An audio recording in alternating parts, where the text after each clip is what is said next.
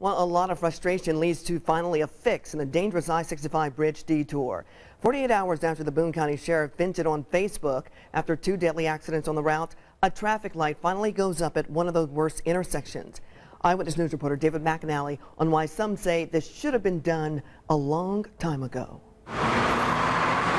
This, plus a fatal wreck this week, drove INDOT to do this.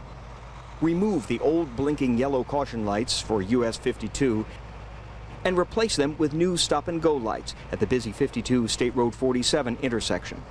It's been kind of crazy.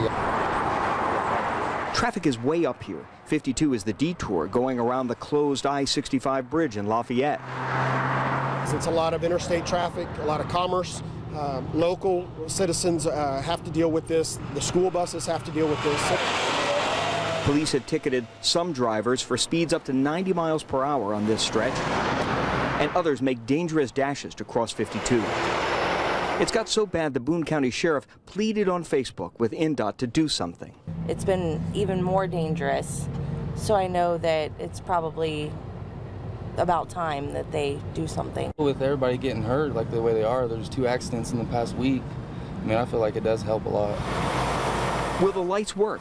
Well, where they did this in Clinton County last week, traffic watcher Larry Funk says there was a considerable backup there before they done that, but people are a little bit impatient. That SUV, state police, is pacing the traffic to slowly approach the intersection where construction's happening. There will be some intermittent single lane closures, 10 p.m., at which point we may have to do a short shutdown of the entire route to hang support cables. They were hoping to have them operational about midnight. David McAnally, Channel 13 Eyewitness.